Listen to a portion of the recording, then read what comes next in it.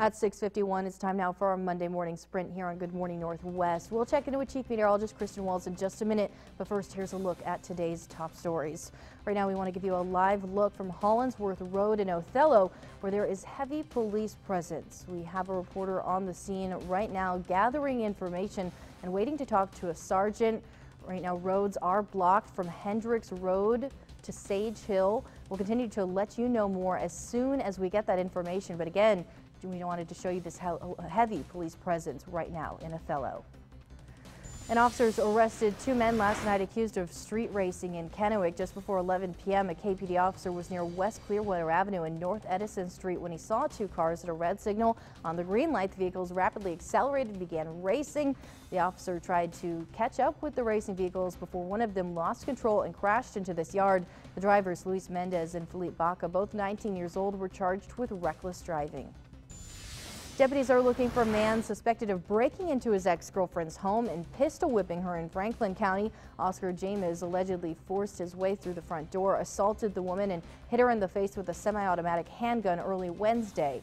He left before deputies arrived. James is wanted on charges of burglary, assault, and violating a no-contact order. He may still be in the Tri-Cities area, and he's possibly driving a white 2005 Cadillac DeVille. A 42-year-old man was shot and killed in Toppenish over the weekend. Yakima County Sheriff's deputies say the victim called Saturday afternoon saying he'd been shot by a family member. Deputies found the man in a pickup truck in a field near McKinley and Branch Roads. The suspect was found a short distance from the scene down Branch and was taken into custody. They're investigating the case as a homicide. An autopsy is scheduled for later today.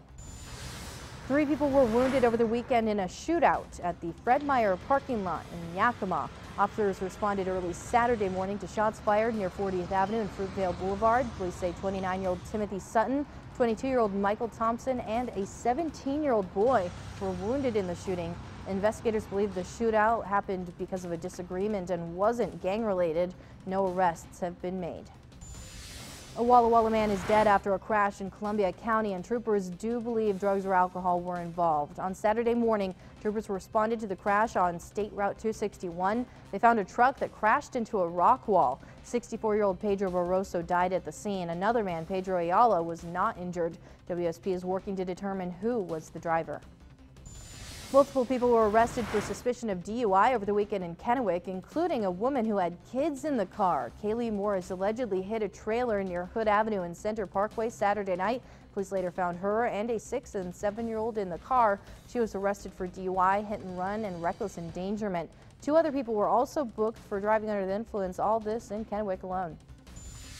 The West Richland man who was burned in last week's fire is in satisfactory condition at Harborview. Daniel Hansford suffered burns after the fire broke out near Van Giesen and 38th. 3 homes were destroyed, displacing 3 families. Because of the extensive damage, a cause and origin can't be determined. And over the weekend, another fire killed 2 pets. On Saturday morning, firefighters battled an RV fire off Ballast Road in Findlay. The RV was destroyed and the owner was displaced. No one was injured. The body of the Colville pilot who had been missing for nearly a week has been recovered. Terry Coleman was found in Sullivan Lake in northern Penn Oriole County on Saturday. WashDOT says he was spotted by a resident. On November 11th, Coleman took off from Colville Airport, and when he didn't come back, his family called police. The state's Department of Commerce has awarded money to multiple cities in our area to address affordable housing. Some include Pasco, Yakima, Walla Walla, and College Place. In Walla Walla, the money will be used to determine gaps in housing types and affordability. In Pasco, the money will be used for municipal code changes. Housing action plans will also be created in Yakima. And we're looking at some rain chances to build in today, so make sure to grab the umbrella before you head through this morning. We're looking at a lot of cloud cover this morning. It's by later on this afternoon and this evening that we will start to see some changes. So let's get you over to what we're tracking right now. Notice just off the coast, that's our next system. We already have some cloud cover to begin your morning, but we'll eventually see some of these rain showers moving in. for the second part of your day today. So let's give you a closer look here at the Futurecast and what you can expect for your Monday. We will see a few of these rain showers by lunchtime into your afternoon, especially around the Yakima and the Kittitas Valley. A few rain showers will be sneaking into the Tri-Cities as well. A few rain showers overnight into early tomorrow morning. Some of the wet weather will continue through about the midday hour on Tuesday. Still a stray shower by Tuesday evening, but it's really looking to clear things out for your Wednesday. Tuesday into Wednesday, that's when our winds will start to pick up behind the system. After the system starts to leave, we will have some cooler temperatures moving in as well. But it will be nice to be back to some sunshine for your Wednesday after a few of those rain showers start to move on through. Temperatures and our wind speeds right now, I should say, are very, very calm compared to what we had out there yesterday. Some of those winds yesterday between 20 to 30, currently between 5 to 10 miles per hour. And we're starting off this morning, most locations with those numbers in the 30s and 40s. So here is your forecast for today. Again, those rain showers will start to develop later on this afternoon. 53 Tri-Cities, 55 in Walla Walla, and 51 for Yakima.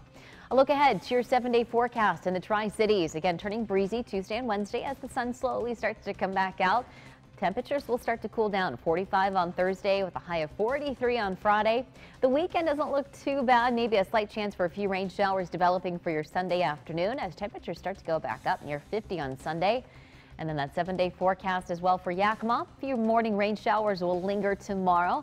Other than that, going back to lots of sunshine Wednesday through the end of the work week as temperatures cool down back into the 40s. Thank you so much, Kristen. As always, thank you for joining us. Do stay tuned as we continue to gather more from that breaking news situation in Othello.